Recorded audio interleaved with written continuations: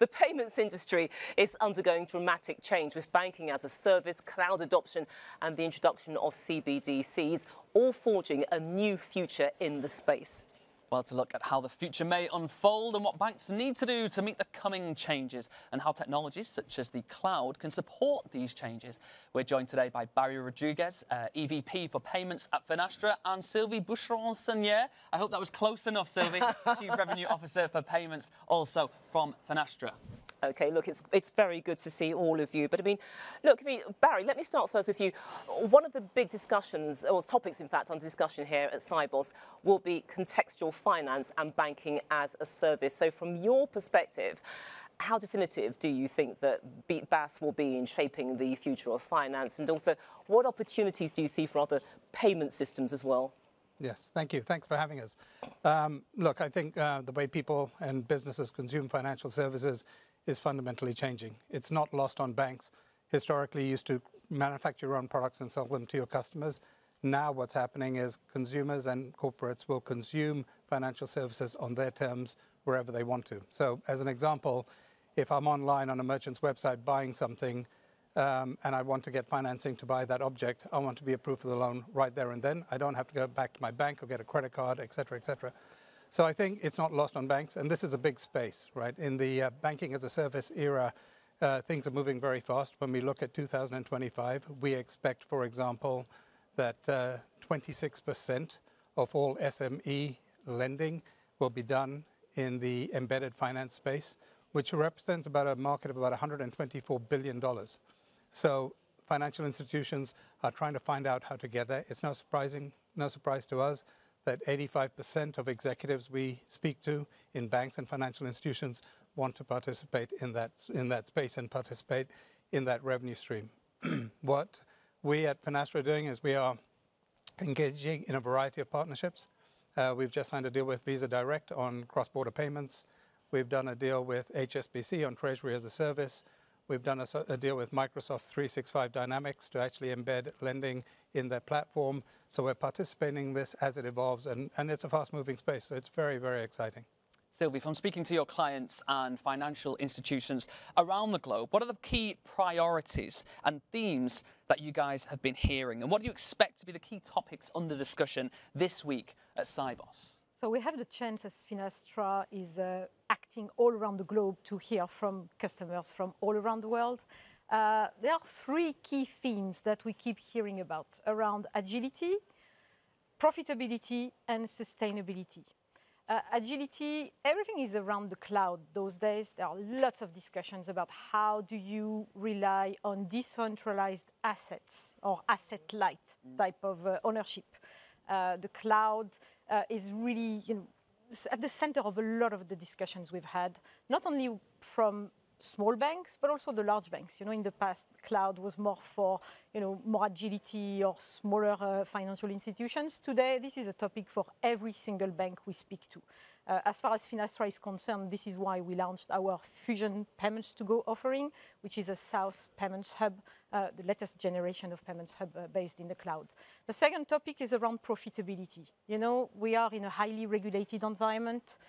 And one of the questions our customers are asking is, how can I make money? And how can I leverage every single investment which I'm making? The other day, I was speaking to a customer in North America, and they were telling me, for every single dollar that we invest, we want to generate $2 of revenue. So I'm coping with a new regulation. I'm coping with ISO 20022 regulation.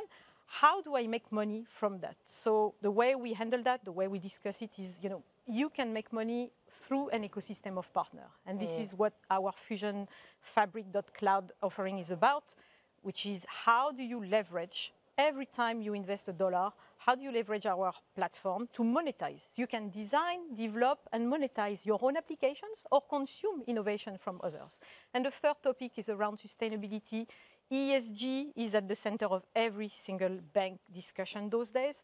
Simon Paris, our CEO, will have a specific speaking slot on Thursday at 1 p.m. on the plenary session about sustainability and ESG, which is also at the core of what Finastra is doing right now. I mean, once again, Barry, it does show just how much is actually happening in this space, and it's fascinating as well that once upon a time ESG, it was kind of hovering there on the edges, but it's now gone into the centre. Also joined, of course, by central bank digital currencies and CBDCs. I mean, what are the use cases which are driving digital money projects, and how does Finastra actually see that CBDC story actually playing out? Because there's a lot of controversy surrounding it. And you tend to find that while some people aren't necessarily excited by the concept of the currency, they cannot get enough of the technology and its adaptability. Yeah, exactly. I mean, I think all of these things have moved from ideation stage to reality. If you think, look at CBDCs, 102 governments around the world are involved in some CBD project or another.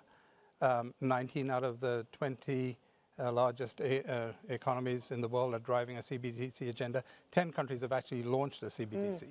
So it's happening, it's real. It actually brings specific benefits and use cases. For example, cross-border trade can be done and payments can be done at a significantly cheaper and more enhanced cost structure than the more traditional rails that were used. I think for us at Finastra, we're spending a lot of time being involved in this. We're just participating right now actually in the Digital FMI Consortium, which is effectively a de-sterling initiative, where we are working with a bunch of partners to look at de-sterling and possible use cases that spin off it, that can enhance, benefits to customers and also to providers.